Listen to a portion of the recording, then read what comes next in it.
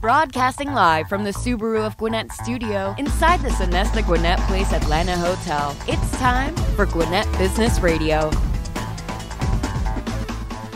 And hello again, everybody, and welcome to Gwinnett Business Radio. Mike Salmon alongside Stephen Julian. We think, we're not really sure because reality and virtual reality are kind of meshing today. We're not sure what's real, what's not real, but I think it's Mike and Stephen. I think we're here. I believe we are in reality. Okay. But we're not sure. Virtual, so we're virtually sure that this is reality. We think we're in the Subaru of Gwinnett studio. We know we're in the Sonesta Atlanta Gwinnett Place Hotel. But do we? Maybe. Right. Okay. See? The lines are blurred. Man, wow. And the reason we're confused is because Macrae Cain is here. He's the CEO and founder of the Digital Media House, and we were doing some virtual reality before the show. Enhanced reality, augmented reality, virtual reality. And we're going to talk all about that. All realities. And then after that, we're going to talk with Mark Johnson about Dump Daddy. I love it. Dump Daddy Dumpster Rentals. Where all old reality and old technology goes to die and be recycled. That's bad. Hopefully recycled. There you go. So Mark, you could take a little bit of a rest right now. We're going to talk to Macrae for a few minutes here, all about the Digital Media House. Macrae, good morning. Good morning. What is the Digital Media House? What does your company do? We'll start with that. So the Digital Media House does pretty much anything digital. That would include branding, creative side, so digital marketing, video production, and what I'm mostly excited about is extended reality services. So you have to define extended reality services. Okay, so extended reality is an umbrella term for a few different type of realities. Virtual reality, augmentative, and mixed reality. I won't get into augmentative and mixed that much, but virtual reality is what I want to talk about today. So, when business leaders are listening and they hear branding, graphic design, web development, they're like, okay, I've heard of that. Then you start talking about virtual reality. They might think, well, I'm not a client for that. I don't need that for my business. Talk about who your ideal clients are, and especially those business owners who are listening, who their first reaction is, I can't afford to do that. Great question. So we still do traditional digital work. So anybody who has any needs, even promotional products, just branding, trade show booth designs, all that we still do. But what we're seeing is in the future, coming very quickly in the next few years, is an application in marketing and commercial applications for virtual reality or extended reality services. So virtual reality, right now, one of the best applications for it is in the architectural and construction industry. One great example is before you start building a building, we can take your 3D models of your CAD drawings and we can do a fully immersive 2-scale 3D virtual reality walkthrough of the building before you start building it. What that allows is architects to catch errors. It allows your client to make decisions before you build something. You have to change it down the line and spend more money. And it allows your contractors to come in and say, hey, I can't build the wall that way, or I can't build the roof that way. We got to change it. So it does save a lot of error and emissions in projects. It also works in commercial applications for trade show booths. You can do small experiences or large experiences to get people to come to your booth. For example, if we were to be at an expo today as Business RadioX, we could have a virtual reality studio there mapped exactly as here physically, and you could be interviewing somebody at that location remotely, or you could be somewhere else and interviewing a person at that location as well. That's the idea. For augmentative, you can do sales pitches. So you can use a device like a phone or a tablet and have some sort of trigger, such as a business card or a portfolio book. And models can come off of it. They can walk around and explain things to you, and they'll do a sales pitch for you. That can be done at an expo or an intimate personal sales pitch. You know, we talk about agencies like yours, and you do all the stuff that a typical marketing agency would do. You do branding and graphic design, video production, web development, things like that. But this is the exciting stuff. This is the future, if you will. Talk about the cost a little bit, because I know some folks will say, okay, as Stephen said, well, I'm not a client for that because I probably can't afford it, but you might be surprised. Yeah, great question. So we work around budgets. But depending on the amount of work we put into it and depending on the circumstances of we call it the experience, we could be a couple grand or it could be a couple $100,000. You know, how engaging are we making it? Is it an experience where you're heavy lifting equipment such as an excavator and you're filling dump trucks and racing another person who's on the other side of you? The first person who fills up dump trucks, wins a prize, and you have a leaderboard and a database storing all that scoring.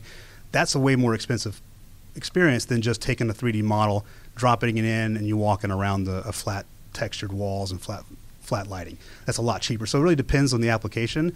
And the best thing for us is what is the budget you're working for and what are you trying to accomplish, and either we can fit that or we can do a phase scope approach. It all just depends. But I do that with any of my services.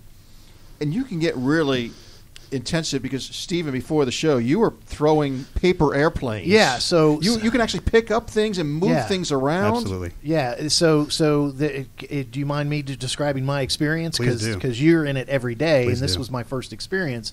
So it's completely immersive, where you have something over your head, but you can turn 360. That it also has a little bit of protection because it's encouraging you to move around in certain scenarios. But if you move too far, kind of out of the boundaries, then cameras on the outside of the headset will kind of pop up to just kind of show you, hey, watch out, you're about to walk into a wall. Right. But when you're in the experience and you're walking around within the range, I had something on both my hands, the ability to make a fist, the ability to pick up with index and thumb, the ability to, of course, pull triggers, the ability to pick up paper airplanes, pick up blocks, pick up a gun and fire it. I mean, it was a laser gun, of course, but I mean, it was really cool and very, very immersive and front and back and up and down. I mean, it was very interesting. And so I'm going to, after my description, Macrae, I want to kind of ask the question. It's also part of your job is to kind of almost convince business owners of the many different ways they can use this. That's right.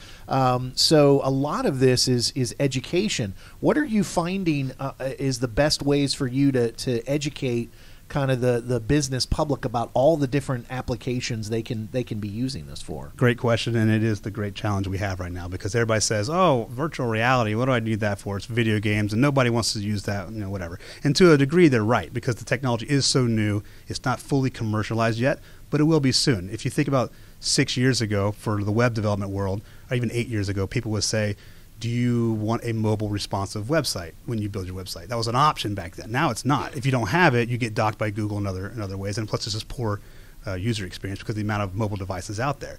Well, I think 3 to 5 years from now, I truly believe that they'll be asking you, is your website VR compatible?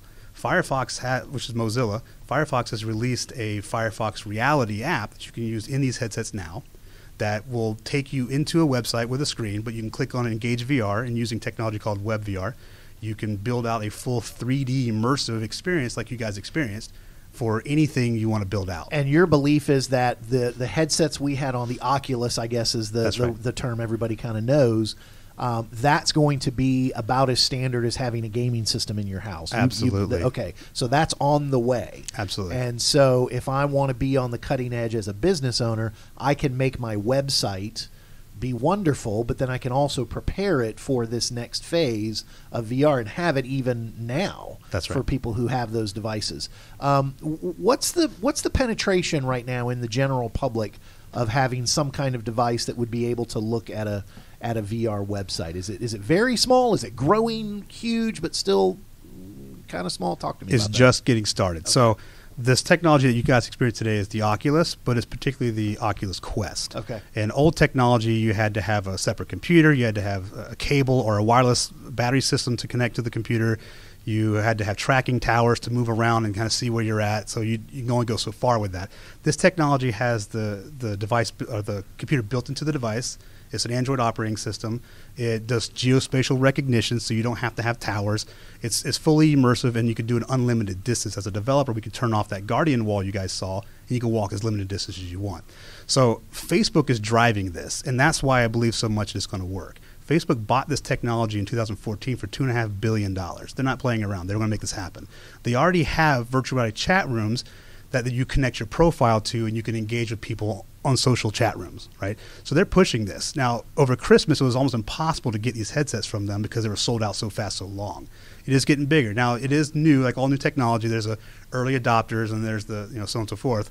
Right now, we're hitting that consumer phase. The most expensive hard drive size for this headset's $500. It's no different than buying a PlayStation, for hardcore Very, gamers. very reasonable cost for what you're getting. If you get in this thing and you see how immersive it is, it's not like the Gear VR or a phone Google Cardboard. It's not even near What about that. the old-fashioned PlayStation 3D or the old PlayStation that you played the tennis on and stuff? Anyway, so. Yeah, no, it's as you guys can attest, it's far more immersive than that. You felt like you were real. You were immersed in it, like you say. And you gave it a great example earlier. If you're a contractor, engineer, and you want to see the building before you build it and walk through the building and catch mistakes, I can see like a realtor. You go, you go on the site, and it's a virtual site, and you're able to actually walk through a house that's on the market. So I can see this expanding into different areas. Yeah, so the website is the one scenario. I think the other scenario is if you have people coming to your location, whether it's an office or you talked about an expo booth, kind of making your expo, it greatly enhancing the traffic at an expo booth or greatly enhancing the experience of someone in your office to do something virtually. This is the next wave of having a meeting. We'll put it on FaceTime. Or a web chat. No, this is let's literally chat virtually in the same room. Businesses will also change. You have virtual conferences, business rooms as well. So, you were asking me before, one of the challenges, really it's all about creative application. And because it's so new, the ideas haven't started yet, right? Like the internet, when it came out, what do you use the internet for? Oh, good Lord, look at you. The first thing I ever used the internet for was to find the script of Monty Python and the Holy Grail, and I thought it was amazing that I could find this online circa 1995. And now your whole life is online. Right, exactly. So it's the same idea. Any kind of new technology. Well, how do you use it? Well, time will tell us. But, one thing that I do to help overcome that hurdle is I sit down and consult with a client and say, well, let's come up with some ideas. How can a restaurant use a VR application at an expo? Well, easy. You can go to your trade booth, right? So if I'm a patron, I go to your booth, I put on the headset, I play a quick 2-3 minute game. I might be competing against somebody else in the game with me or a computer version of somebody else in the game with me. And maybe I'm in a kitchen and tickets come out of the system. It says, make a hamburger, make a this, right? So I got these little quick and easy things to put together, and I got to put it on the counter and hit the bell. And whoever can do it the fastest or however many I could do before the time runs out, then I get a prize or half off the restaurant or buy one, get one free. You start promoting that. Well, what's great about it is you can also capture your audience data that way. So I got to fill out a consent form, and I got to put my email and my phone number and all that. So now you have my data, right? Also, because you can stream this, it could be on a TV at the booth. So patrons who are walking around can be gathering as a captive audience and watching this individual play this experience. It's a restaurant, but that's how it can work, and it can work for any industry. I think the ideas are limitless. That's right. I'm sure other companies are getting into this. Obviously, there's a lot of, I assume, growing competition out there. So how do you place yourself so you're maybe a little bit different from all those competitors out there and what could become a very crowded marketplace? Great question. So right now there's not a whole lot of competitors in the commercial side. Most of them, it's like the film industry. Everybody goes into film to make movies, not TV commercials. Some people go out to make TV commercials. That's where a lot of the money is because the big money's in movies, right? Gaming's the same way. Big money's in gaming. In fact, gaming grosses more than the movie industry right now and is rapidly getting faster. But everybody wants to go into making video games, but not a whole lot of people want to sit back and say, how can I apply this to a business or a commercial application? That's where I am separating myself with this technology. And I think it also sounds like, and please correct me if I'm wrong, but it sounds like one of the best things a business owner listening can think about is kind of the sky's the limit. You're almost willing to hear from their ideas. Hey, what are you looking for? What do you want to accomplish? I mean, I know every business owner says, I want to increase sales, I want to increase engagement, I want to, all that. So they know more about their business than you do. You know more about how to make it enhanced reality, virtual reality. So start a conversation and see where it leads, right? Absolutely. It's very collaborative. Very collaborative. Now, to put out there, anybody who wants to compete with me, I do white label. So we are either a transparent or a white label partnership. We work with a lot of agencies right now that white label us. Some of them transparent. It just depends. So we call ourselves a digital media house intentionally because it's kind of a generic Acme type name. So we're a digital media house. So it's kind of, work with us. We want to collaborate. Yeah, the other agencies can come up with their own ideas and white label. They don't need to put the investment into the technology. You can help with That's right. For any of my services, I work with other people very well. For someone that would like to find out more about this and kind of experience it a little bit, is there a way they can experience it, or they should have been at the studio today to do what we did? That's right. Just get with you, and maybe there's a way they can experience it, just have that collaboration at first? Absolutely. I'm very personal. We'll come down, talk to you. And talk about somebody. Is there a cost for that meeting? No, not at all. Okay. For those that would like to look into this a little bit more and find out more, how can they find out more? Not just about digital media house, but about virtual reality and so forth. I guess they could just look it up and do some research. Yeah, if you do some research, make sure you look into the Oculus Quest, because that's spell that Oculus. OCULUS. Yep. Man, Okay. you put me on the spot there. What if I know. What if I got that the wrong? Look on your face right there. I was thinking sweating. one C or two C's. The spelling bee over The here. RadioX spelling bee has started. Yeah. And, okay, and your website, for those that would like, is there some stuff on your website too that they could check out? Yes, they can check out my website and see the services. But a lot of our portfolio, because a lot is white labeled and I'm under NDAs, I don't put a lot up there. But you can call me and talk to me, and we can get some ideas and show you some things on our end. Explain the concept of white label for those that are not familiar. So white labeling is you call me, we would contract a project together, and you would put your brand on it and tell your client that it's yours. Or you can pull me in as a subcontractor and say, hey, this is our partner, and it goes through you either way. But white labeling is the easiest way to do it. We just put your company logo on it. You just claim it as your business's. No big deal. Mike, this might be the greatest tease in the history of our program. We've asked these. We've tacked on all these extra questions and all these different ways people need to contact you. Give the phone number. Okay. Everybody's dying for it. So that's the second spot, right? So if I can remember it, no, I'm just kidding. 770-835-5960. And it's the digitalmediahouse.com. Yes, sir. All right, Macrae Cain, the CEO and founder, thank you so much for joining us, and thanks for the virtual experience this morning. That was awesome. It really was cool. It was fantastic. And to see Steve, because I've done it once before, but to see Steven's reaction, because you've never done great. it. Mouth agape and just figuring out what was going on. That was virtual reality, and it was very real. And I got some video of it, by the way. Fantastic. I'll send it to you. And I can tell you something you don't know until you experience it. Exactly. I totally agree with that statement. Mike, that interview was very loquacious. Please spell loquacious before I give our... G-O-O-D. Very good. All right. I want to remind everybody that Gwinnett Business Radio does take place in the Subaru of Gwinnett studios. Love is what makes a Subaru a Subaru. Get big savings and enjoy their hassle-free experience at Subaru of Gwinnett, where people sell cars. Visit SubaruofGwinnett.com. Join their family today. Come in and see the difference. If you're already a Subaruist, then look for Subaru of Gwinnett's Facebook page and Instagram posts and LinkedIn and all the other social media sites for the latest Subaru offers, news, and community events. All right, we're going from technology to dumpsters, but I think this is going to be just a fascinating interview as the first one. Mark Johnson is with us with Dump Daddy Dumpster Rentals. Good morning. Good morning, Mark. How are you? I'm doing fantastic. Thank you for having me on. How'd you get into the dumpster business, and tell me what you do exactly? I've been asking myself the same question for the last 8 or 9 months. But no, I have a construction background, and a friend of mine, the owner, Dale, came to me and said, I have this idea of this business, and didn't tell me what it was. I went in and sat with him, and being a contractor and a roofing background, it was only natural. We would have 10 of these rented around the city a given week, and it made sense to manufacture them instead. So we saw a niche for residents that needed a driveway safe. Most of the when you think dumpsters, you think these big giant clunky, things, rusty, and damaging your driveway and leaving trakes of mud. Well, we have a very attractive, shiny black dumpster that goes on a driveway protection system, or drivers sweep up afterwards. It's more of a concierge service that's residential friendly.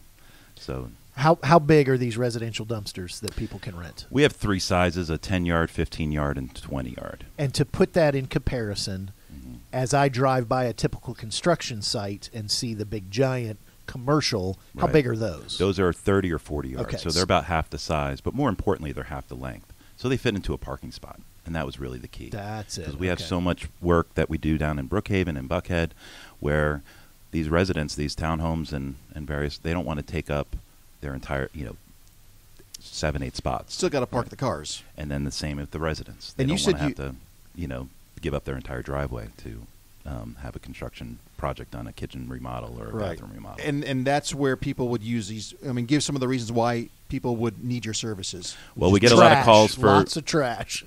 we get a lot of divorce questions, thinking that we can get rid of their husband. It's not a place to dump your daddy. It's a place to get rid of your clutter that's in your garage or your basement. So, like Guido calls, I got some bodies here. I gotta make disappear. Forget Guido. Mrs. Johnson calls and says, "I need to." My mom's name's Mrs. Roberts, but she divorced she got rid of the Johnson about 20 years ago. But the legal reasons would be. Well, you got to ask my friend Gary Martin Hayes for any illegal content, that as compared to illegal. Right. So remodels and things like that. Yeah, small remodels. So we're not looking to, the dumpster, 20 cubic yards, is only 12 feet long, 8 feet wide, 8 feet tall. So it's not for a full house to be completely gutted, and then it's for, kitchen cabinets and counters. Now you could, of course, on the larger projects have multiple dumpsters delivered, but sure. the idea is something that's about the size of a SUV or a van that's going to take up one spot in your driveway and not be an eyesore and sit there for a month. With your HOA writing you letters and finding you every day. Or you could have a virtual dumpster that you think is there, and you're throwing all the trash in the virtual dumpster, and then you've got this thing. Yeah, you got a pile of trash. Yeah. No, Mark deals in real reality of real trash and real problems that need to be taken away. It is quite realistic. Yes, it's been an interesting half a year. You mentioned that you're actually manufacturing the dumpsters. Yes, so we manufacture them here in Georgia. You're not just buying them and then why did you decide to actually manufacture them as opposed to just purchasing them to rent them out? Excellent question. We had kind of a concept of what was wrong with the other dumpsters. A lot of the dumpsters that you could purchase. A dumpster's a dumpster, Mark. It's not, though. Really? They have a 45-degree angle on the side, so you only have a small track to run, walk down the middle. So what they do, it's called a bathtub style. So it's very difficult to load those.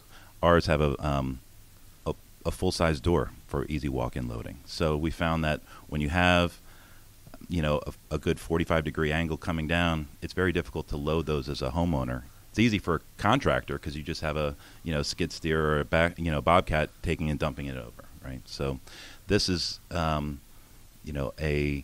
easier dumpster to load for a grandma getting rid of clutter. Well, let me ask you about that because the dumpsters that I'm used to, you see the construction ones. Mm-hmm. If you've got some, small piece of furniture or something, you still got to lift it up and get it over. Nope. And you're saying what a grandma can do it with there's little secret panels we can go in through the side. There's a door. The entire back of the dumpster opens up, so you just walk right in like a. You can walk into your dumpster. Yeah, it's only about an 6 inch, less than a step up.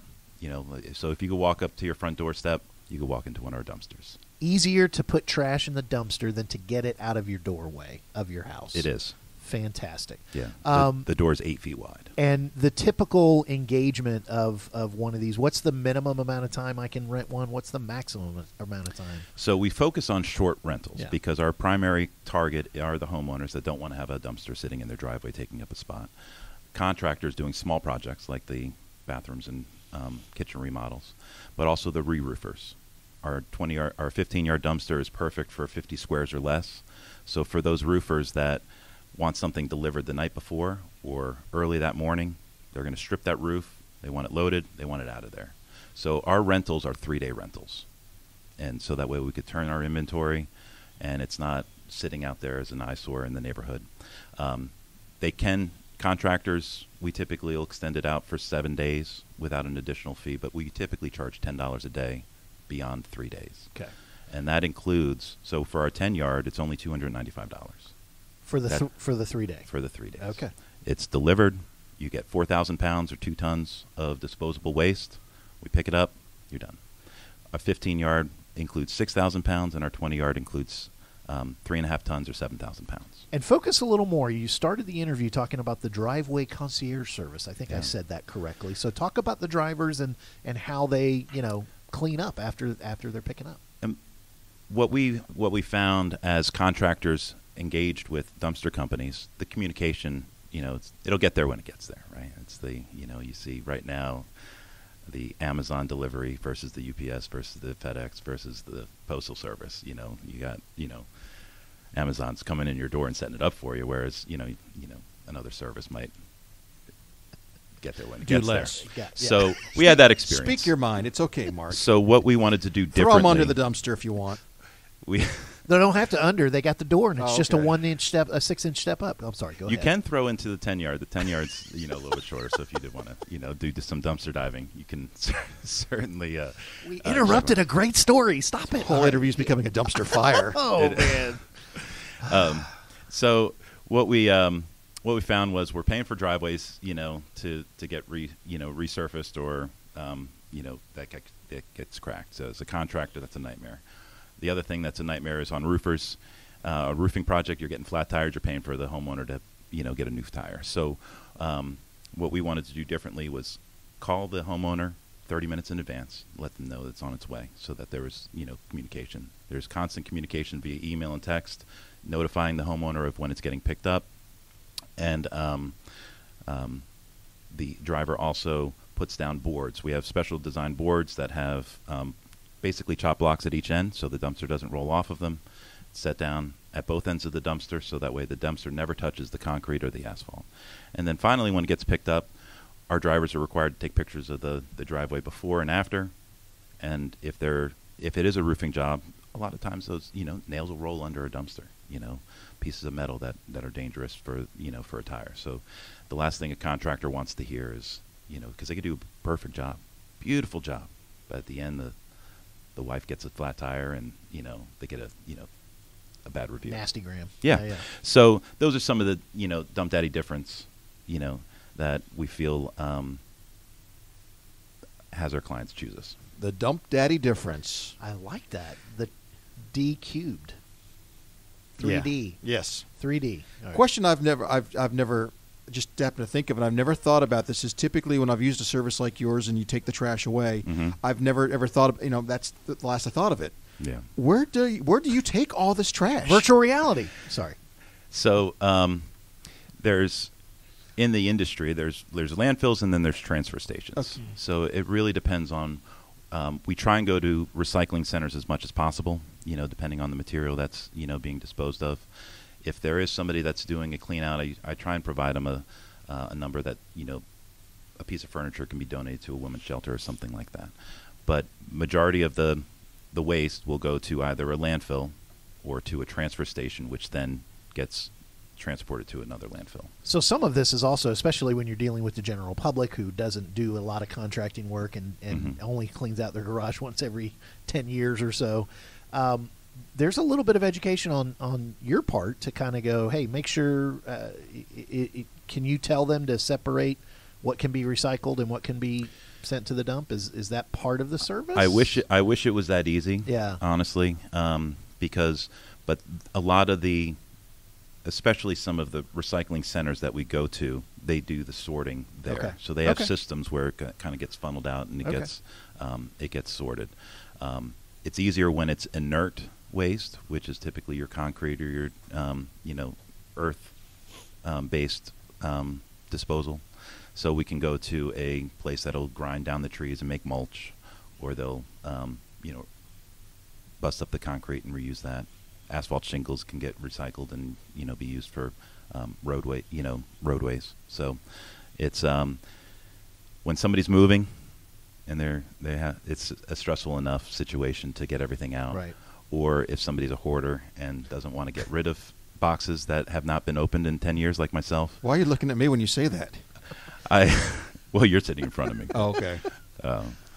But no, it's usually not under the best, right, calm circumstances that somebody's renting one of these. Their house is being, full of dust because their kitchen is now being, completely remodeled and torn apart, and it's a stressful situation. So the last thing I want to do is tell them to sort the cans from the glass.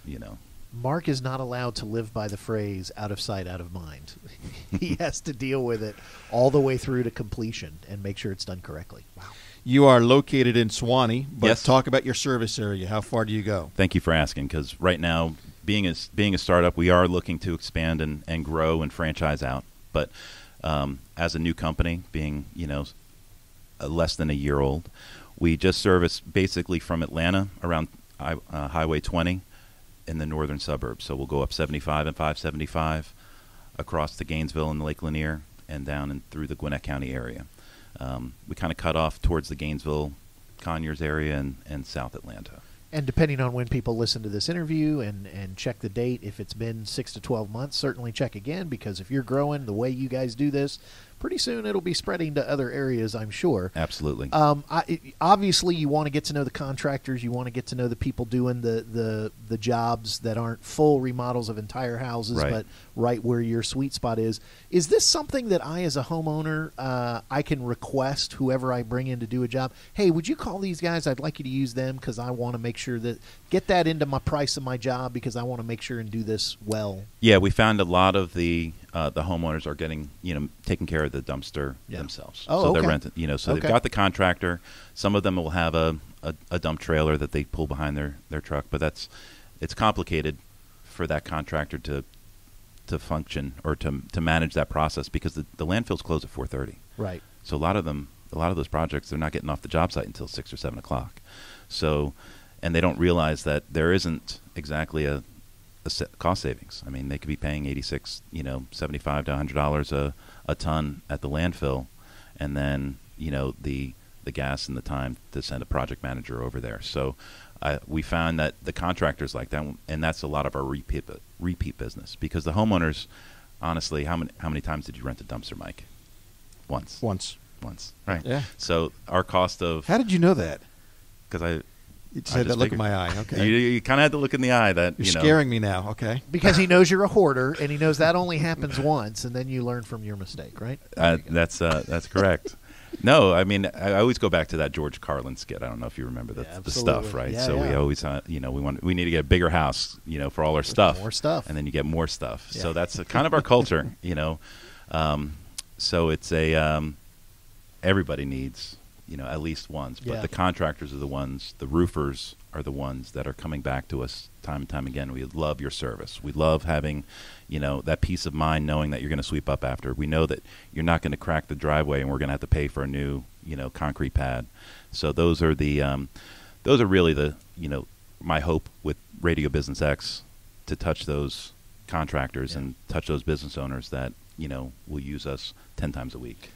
I was thinking of the sign. Instead, I know the Carlin stuff. That's a great one. I was thinking of Seinfeld, who said that once things leave your house, they go to the garage, which is one letter away from garbage. That is true. Yeah. Gotcha. I do want to ask you before we let you go, Mark, as we're starting to wrap things up. I'm surprised with being a newer business that Dump Daddy was not already being used, just because it just sounds kind of cool. But tell me the planning behind the name Dump Daddy. So we get that question a lot, and we get people that engage in our social media and call us just because of the name, not because they need a dumpster, but they're like, oh, that's it's hilarious. Plus, our dumpsters are fully branded with the Dump Daddy name on the Mrs. on the Smith sides. calling. Are you a divorce attorney? Is that what you do? So they love it. So I have friends when we first started getting started, Dump Daddy. that would After you have dump a mommy. If you want to dump your daddy, call Mark. Ex-girlfriends, made some jokes about So it was. You deal with a lot of people that are going through a lot of emotional toil. It is a.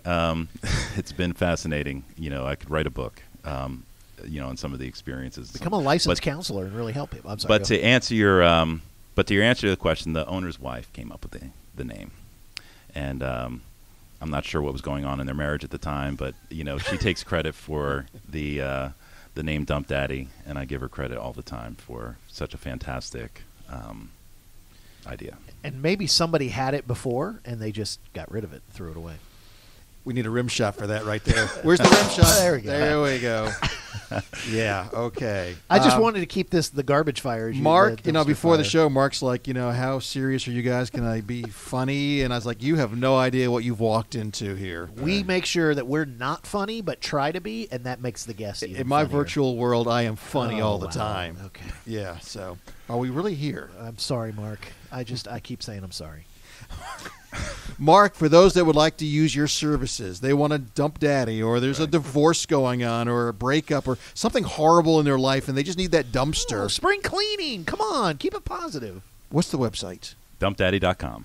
And from there, they can schedule and get everything they need. Yeah, there's from an the online website. form. They could also call us locally at 678-765-2841, or we have an 800 number that's kind of catchy, the 833-4 Dump Daddy. And if people call and they go, oh, have you ever been asked about this or ever asked? You've heard all the questions already. So if they get a new question you've never heard, Maybe it's like, I'll buy you a cup of coffee at Starbucks if you give me a quote. But don't. I'm just kidding. I couldn't. I need more material for my Do book, you? 'cause Okay. it's, All right. know, There you go. certainly. There you So, go. Mark, thank you for joining us. Thank you for having me. Continued success. We wish you all the best, and I appreciate hopefully it. we'll have you back in a couple of years, and you can kind of give us an update on how Dump Daddy's going. I would love that. All right, Mark Johnson with Dump Daddy Dumpster Rentals. It's dumpdaddy.com or the 800 number 833-4-DUMP-DADDY. I like that. Yep. So thank you so much to Mark for joining us, and also Macrae Cain for joining us with the Digital Media House. So, Mike, are we here or not? I have no idea. Let's just go ahead and get out of it. Please be sure to follow us on social media at Gwinnett Radio X. Until next time, let's just say goodbye. Goodbye. Mike, Steven, see you next time here on Business Radio X.